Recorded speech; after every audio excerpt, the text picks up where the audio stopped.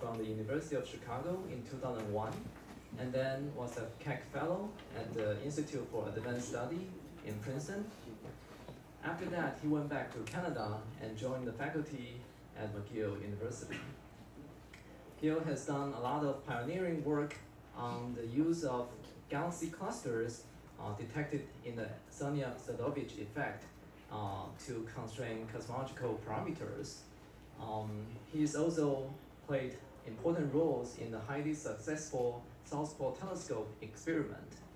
And another area of expertise is to use gravitational lensing to study the universe, including the lensing of the cosmic microwave background, and also use lensing to probe the small-scale structures of dark matter halos. Today, he will show us the great results from the South Pole, especially the first ever detection of the BMO pattern of the cosmic microwave background. Let's welcome him.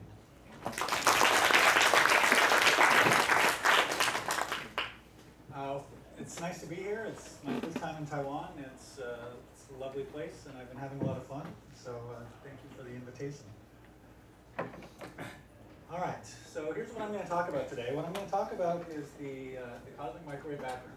And in particular, we're going to talk about temperature and polarization fluctuations. So let's just give an overview of the cosmic microwave background, sort of what it is and what the fluctuations are, what they look like. I'll quickly show a few results about the Sonia-Sadovich effect, just because it's something that is near and dear to my heart, and it's a neat result. And then I'm going to spend the rest of the talk talking mainly about the gravitational lensing of the cosmic microwave background. And so that's good for things like getting neutrino masses, or at least it will be someday. And then the last thing I'll show is the first detection of what are known as BMOs. And so my goal is for you to understand what this means and why it's interesting. And that should take about an hour. So let's get going. So what is the history of the universe? So the universe started at some sort of well, we don't know how it started, but we think there was a period sometime in the early universe when it went through some period of effectively superluminal expansion. And that's what's known as inflation. And then after that, the universe was extremely hot, and we don't know how hot because we don't know when inflation ended or when it happened, if it indeed happened. But the universe was extremely hot. It was so hot that you would not be able to form any nuclei, anything like that. So eventually we formed deuterium and helium. And so we measure Big Bang nucleosynthesis that happened somewhere around when the universe was about an MeV, that's nuclear energies. And then the universe ever since has just been expanding. And so you take a gas and you expand it and it cools off. So the same thing happens to the cosmic microwave background. As the universe expands, it cools. And eventually, when it got to about 3,000 Kelvin, it became cool enough to form atoms. So above 3,000 Kelvin, the thermal energies of the electrons and the photons were sufficiently high that you'd form an atom and then it would instantly get photoionized. So there were no atoms until about 3,000 Kelvin. And the result of that is that with all these free electrons around, they were glued by Thomson scattering to the photons. So the net result is that a photon would do some random walk and go some very small distance and slam into an electron and then keep moving around. So basically, before 3,000 Kelvin, the universe was completely opaque to light. So before 300,000 years, the universe was effectively completely opaque.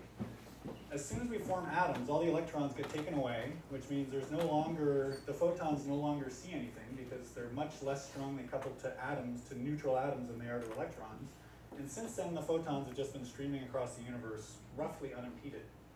And so what I'm going to talk about is that, in fact, they don't go all the way across the universe unimpeded. I'm actually going to show you the impediments that photons have had to experience since coming to us.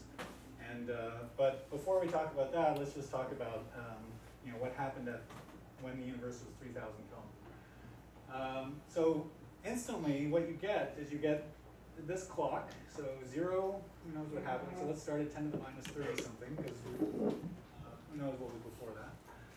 But at 300,000 years, there was some magic time in the universe. Something happened at 300,000 years. And we know that 300,000 years is a time, so you multiply that by c, and that gives you a distance. So there's some horizon at 300,000 years, which is a very special length. And so because the photons were doing a random walk, it turns out that it's not the c, it's instead basically c over thing is the sound speed of the photons at that point. But there's a horizon for photons. So if you see any photon pattern that's coming from this time, this 3000 Kelvin, there's going to be some special scale that's imprinted in it.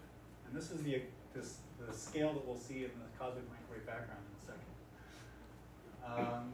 So these photons at 300,000 years were about 3000 Kelvin. Since then, the universe has been expanding.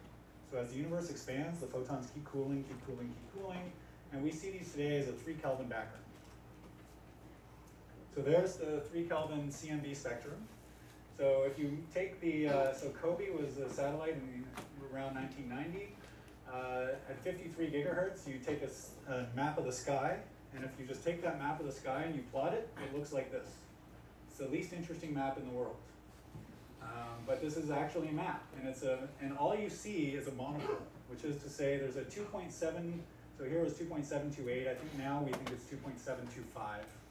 But it's basically a 3 Kelvin, almost completely isotropic background. When you look at the spectrum of this thing, here's the spectrum. And what do you see? Well, you see that it's an incredibly good, that it's a black body. So it's a black body spectrum at 3 Kelvin. And importantly, it's extremely smooth. So, and how smooth is it? Well, so if you remove that monopole, which was 3 Kelvin, so that first map was 3 Kelvin, you subtract that off, at a plus or minus 3.5 milli-K scale is when you see this fluctuation. You can see a little hint of that fluctuation in that first one, at least I can. You can see there's sort of something that's a little funny up there. And what's that? Well, so this is some dipole pattern, and that's coming from our motion relative to the cosmic microwave background. So we are moving through this bath of photons, and our velocity is some number of hundreds of kilometers a second, which relative to c is 10 to the minus 3. So you naturally expect some dipole signal that's going to be on the order of 10 to the minus 3 of that monopole. So 10 to the minus 3 of 3 Kelvin is 3 milli-K. So that's the dipole.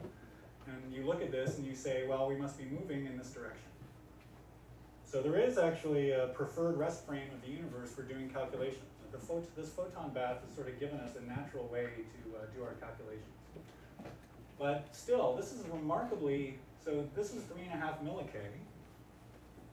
And you subtract that off, and if you subtract, so here it is at 3 Kelvin, here it is at 3.5 milli-K. You subtract off this dipole pattern, and you have to do your stretch down to 18 micro-K to see any fluctuations. So there's this thing right here is our galaxy. So this is a map of the whole sky. The center of the galaxy is here. You unwrap the whole sky and you plot it here. So this is just our galaxy, and what you're seeing here is a combination of synchrotron radiation from relativistic electrons around supernova remnants and things like that, and dust. So there's all sorts of, I guess if we wanted to get more money, we'd call them nanoparticles. So they're thermally emitting nanoparticles that are spread all through our galaxy. And so they're pretty bright, so you can even see the brightest one, this knot right here, is a big knot of some sort of galactic stuff, and as is this. So some of that gets almost up to a milli-K. But so this part here is pretty bright, but these fluctuations up here, plus or minus 18 micro-K, these are the fluctuations in that cosmic microwave background. So this is telling us the fluctuations in that photon field that's come to us from when the universe was 300,000 years old. So this is just to give you a scale. And so this is extremely smooth. I would challenge anyone to do anything to a precision of 18 micro-K relative to 3 Kelvin. That's an extremely large contrast. And so what this says is that the universe is extremely smooth. And so this was one of the mysteries for a long time in cosmology, was why the universe was so smooth. Because generally, if you look at anything, it will not be smooth to a part in 10 to the 5. All right. So COBE happened in the 90s. So 92 is when they released these maps. So the initial discovery of the CMB was 1965. 2003, it was mapped with the WMAP satellite. So there was lots of other people that did chunks of the sky at various levels of resolution. But the next all-sky map was WMAP in 2003. And you can see you went from sort of this resolution to this resolution. And so these fluctuations here, this is basically just a high-resolution view of this. And so you can see there's all sorts of fine-scale structure. And so what we're mapping is actually the ripples at redshift of 1,000. So when the universe was 1,000 times smaller than it was today, we're actually seeing the fluctuations. And these fluctuations, the fluctuation that was in our neighborhood of the universe is what grew to form our galaxy. These are the fluctuations that seeded all structure formation. So what was released a few months ago were results from the Planck satellite. And so here was WMAP in 2003, here's Planck in 2013, and you would look at this and say, well, those don't look very different to me. Why did we launch the Planck satellite? And so the reason for that is because we're looking at some resolution here. And so what's the resolution of a projector? It's some number, it's like a megapixel or something, you know, some 10 to the 6.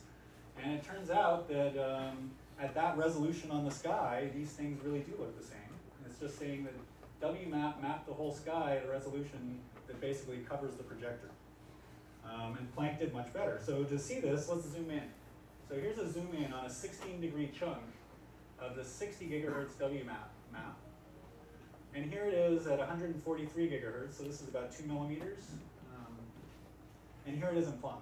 And so what do you see? Well, so the same structures are here. This piece here is here, and this piece here is here. So all of like the big splotches are there. But you see a lot of smaller scale fluctuations in this Planck map. For instance, there's a little dot. That's actually a galaxy.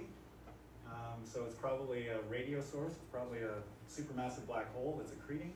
And the synchrotron radiation that's coming out from around that is probably what that thing is. And you can just barely see a smudge there. So so basically what's happened is Planck has substantially higher resolution, and all of this crap here is just noise. So it has basically much lower noise and higher resolution. And so that was the improvement. And why does that matter? Well, because we're mapping this photon field that came all the way across the universe just to get to us, so we should measure all its fluctuations. This is telling us what the universe looked like at a redshift of 1,000, so we should measure it. So this is what the Planck satellite did. What I'm going to talk about today are mainly things that we've done with the South Pole telescope. So the South Pole telescope is a 10 millimeter wave dish at the South Pole. So it observes at 3 different wavelengths, so it has frequencies of 90, 150, and 220 gigahertz. So it's down in a sort of millimeter wave, roughly. And here is the telescope. So that's the moon behind it. And here's another picture with the Milky Way behind it. So it's just a big telescope sitting at the South Pole.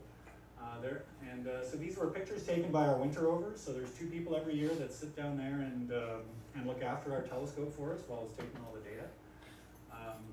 And you might say, why would you go to the South Pole to do something like this? That sounds like a crazy place to go. So it is a long way away, but there are many advantages to it. So it's extremely dry. And when you're observing in the millimeter, water is your enemy. So you think about how your microwave oven works. Well, your microwave oven works by coupling to water. And so if you are doing a microwave background experiment, you really don't like water. It's very stable.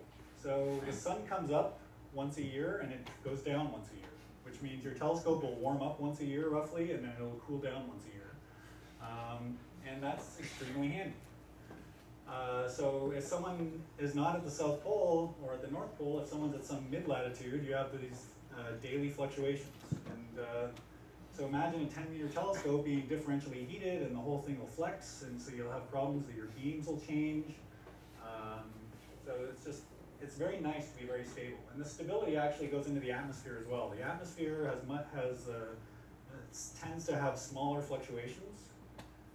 So the water that is there tends to be much more just sort of a laminar sheet that's going across without a lot of little eddies in it.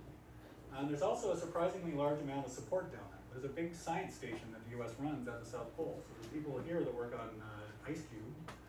It's a neutrino experiment down there. And so there's lots of scientists down there. So it's actually a very nice place to work. So why the moon is so fuzzy? It's just supposed to be extremely dry. It should be clear. It could be scattering off of ice crystals. So it's like ice crystal floating in the air? There would be ice crystals in the air. So ice crystal, that doesn't matter for your observation? No. We see no problem with it. So there are some concerns that it might end up someday being measurable in polarization, but we've seen no evidence of it. So it's a large collaboration. It depends on how you define large. So So the main institutions are Chicago and Berkeley.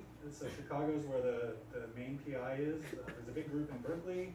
McGill actually is probably the third biggest node of this. So where we are in Canada, we probably have about maybe 8 or 9 people working on it there. So the collaboration as a whole is probably somewhere between 40 and 100, depending on how you add these things up.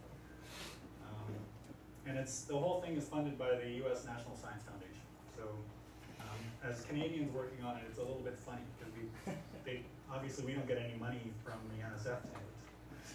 All money reflects at the border. How do we do the measurements? So there's a camera. So at some point you have to detect your photons. So the way the photons are detected is with the bolometer arrays. So a lot of what I'm going to talk about was done between 2007 and 2011 with 960 detectors. So each of these little things is a wedge full of detectors. So there are 960 bolometers in here.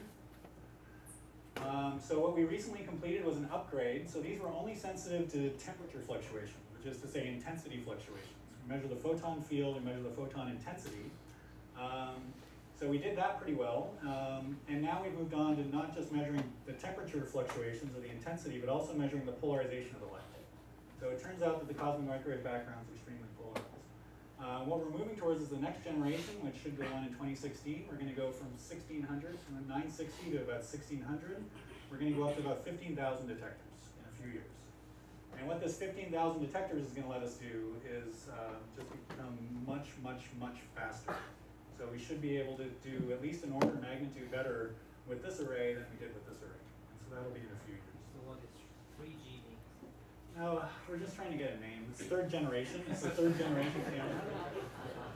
But if anyone has a better idea for a name, everyone hates the name. It's like, why don't we call it Edge or something? It's crazy.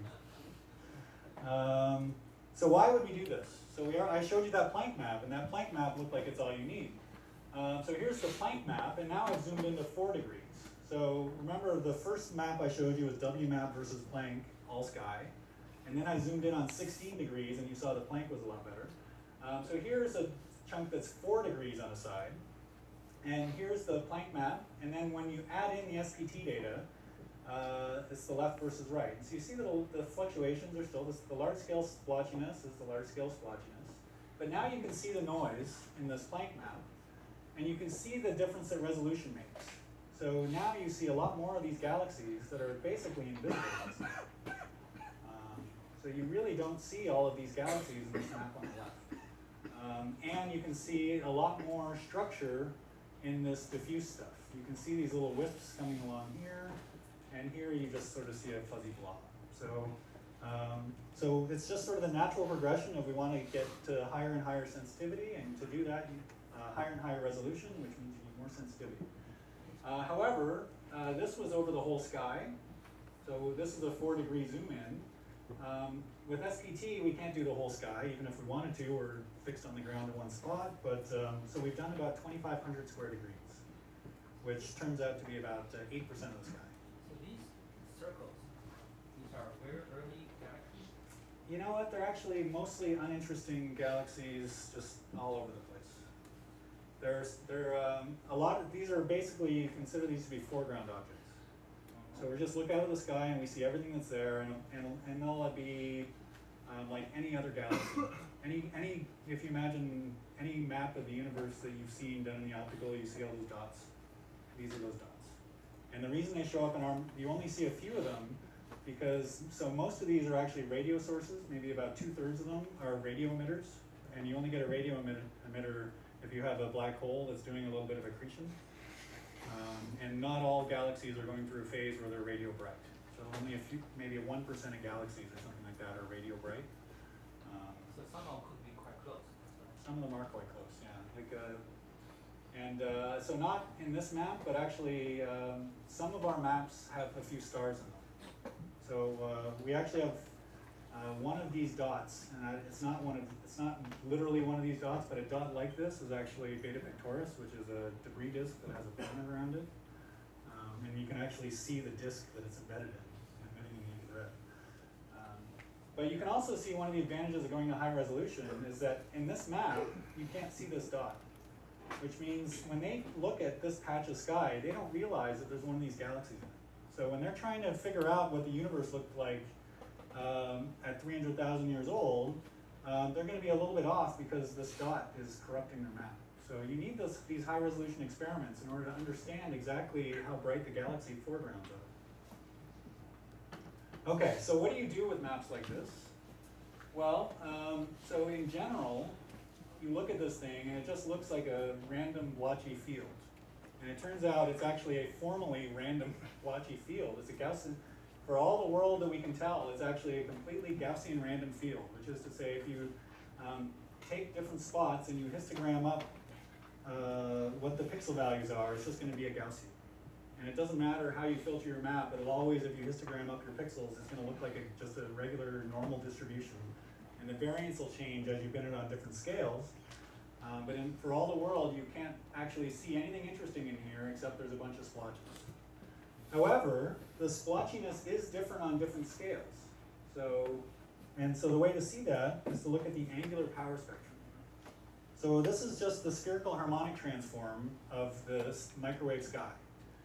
So you've probably done this in quantum mechanics, but you probably stopped at something like L of 3. So we didn't stop at L of 3, we go out to 3,000. So these are just the variance of the ALMs. So just like you did in quantum mechanics, when you calculated wave functions, except now we're going all the way up to L of 3,000. And why do we use this? Well, because that's the natural basis for the sphere. If you want to expand the sphere in some basis, the natural thing to use are spherical harmonics, in the same way that if you had some periodic grid, you would use Fourier coefficients. Here we're using spherical harmonics. They're effectively the same thing, and actually in the azimuthal direction, so as you go around the sphere, it is exactly equivalent to a Fourier expansion. It's an e to the IM phi, if phi is the angle going around. So what you can think of this is scale. So as you go to high L, that's small scale. Down here corresponds to something like a degree, maybe half a degree, depending on how you look at it. And so what this is saying is that the angular power spectrum of the sky, so first of all, it's not zero, which is to say there's all that splotchiness there. And it's also, you see these peaks. And what are these peaks? Well, this peak right here corresponds to that special scale, which is 300,000 years. And that's what's known as the acoustic scale in the CMB. And then you see all the harmonics of that peak. And what you see is that we've now measured this thing, so it's a sort of a funny scale where they jammed everything in here so that to emphasize the peak structure. But what you see is you see 1, 2, 3, 4, 5, 6, 7, 8, and then it depends on your religion whether there's 9. But you see this series of harmonics of this fundamental scale, which is the size of the universe when it was 300,000 years old. And so this has some shape to it. It's not flat, so it doesn't go across with these harmonic peaks. It has some shape to it, and what we can do is use the details of the structure of the peaks and how this falls off to actually basically probe the early universe. So we can use this, and it's almost like a through sound we can actually measure what the universe is made of when it was 300,000 years old. You can measure the sound speed. You can look at all these details of what's going on, and we've done all sorts of things to learn about the early universe that way. But we're not going to talk about the early universe today. We're going to talk about the later universe. And you can see that, so here was WMAP, that sort of splotchy thing, and you can see that when you there's some scale that corresponds to about maybe 1/4 of a degree, or maybe a 1/5 of a degree, whatever it is, where their error bars start to blow up. And this is what you saw by eye when I compared Planck with WMAP, was that that on small scales it just was very noisy. And that's what this error bar is saying, is that eventually it gets noisy. And then you see that with the Planck experiment, that's these red curves. You can see you get all the way out to here, sort of a factor of 2 better at least, before, again, the error bars start to blow up. And then where are these ground-based experiments like SPT and the Atacama Cosmology Telescope kicking in or out here? So this is the part that I was showing you when I was showing you that we were much better than Planck on scales that are down here, which are scales of a few arcminutes. So in general, just to sort of orient you, the resolution of the SPT maps is about the resolution of your eye. So if you look at something and what your resolution is, that's roughly the resolution of the SPT maps. whereas those W maps have a resolution that's a reasonable fraction of the moon. So that's sort of where we're going. All right. So what else do you need to know? Well, the CMB is polarized. So all photons, photons carry there's an intensity and there's a polarization state. And so the CMB is polarized. It's actually quite strongly polarized. It's almost on the order of 10%. And 10% might not sound like a lot of polarization, but most astrophysical sources, if they're polarized, are polarized at only a level of a few percent. So 10% is actually quite strongly polarized. So WMAP measured the polarization, and so here you can see what they've drawn here is the orientation of the polarization angle. So these are the, so there's some orientation of the polarization, and so that's what they measured. And so we'll measure that as well. And in fact, we do measure this.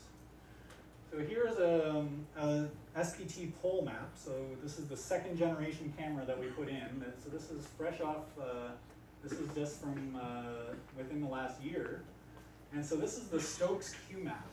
So I don't know if you remember your polarization, but to measure polarization, you have to parameterize it somehow. So what is polarization? Well, it's the orientation of the, let's say, the electric field vector of the photon. And so that's going to have some orientation that you need to measure. It's either going to be this way or this way. So often what you use are the Stokes parameters. So the Stokes Q parameter is measuring how much polarization is in the vertical direction versus the horizontal direction. So things could be either up and down. You could have the electric field tends to go up and down this way, or it could tend to go this way. And so Stokes Q is telling you how much is this way compared to this. Stokes U is tipped over by 45 degrees, whether it's at this way or this way. So it's just, this is the way you parameterize a spin-2 field. You need to, so if you want to just throw down some coordinates, you can do that. And polarization is spin-2. It's a headless vector, right? There's not the E field goes up and down, which means it doesn't, this versus this is the same. So this is a map of the cosmic microwave background. So these are just where there's some point sources that we had to mask out because they were sort of getting in the way. And this is a map of the cosmic microwave background. And you might look at this. Well, so I'll let you just look at it for a second and decide what you make of it. So just sort of remember what that looks like and just tell me if something looks a little funny. And now I'm going to show you the U map. So remember, this is this way versus this way.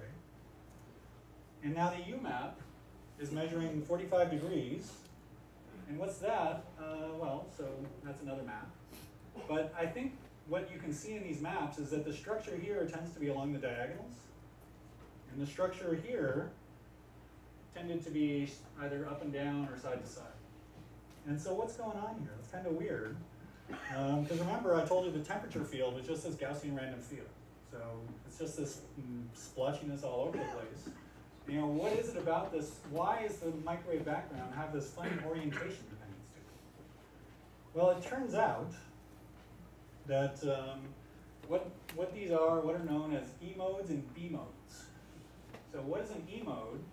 Well, an E mode is where, if this is the polarization direction, so if the polarization is this way in one spot in the sky and somewhere else it's this way, and it's this way, this way.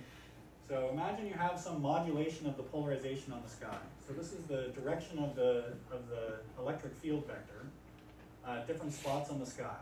So here it's horizontal, here it's vertical, here it's horizontal, here it's vertical. So you can label this as an E mode if the direction that the polarization is changing. So this is the polarized intensity is changing. So here it's this way, here it's this way, here it's this way. If that's in the same direction as the orientation of the electric field, that's an E mode. So it's changing as you go in this direction, and the orientation of that polarization vector is always either straight up or horizontal. It's always going, there's a strong symmetry here where it's changing this way, and the electric field vector is always either aligned with this direction or 90 degrees to it. That's what an E mode is. And a B mode is something that is actually changing at 45 degrees. The polarization direction is at 45 degrees to the direction it changes. So here you have, it's changing as you move in this direction, but the polarization vectors are tipped at 45 degrees. And so this is just a way you can decompose a spin-2 field.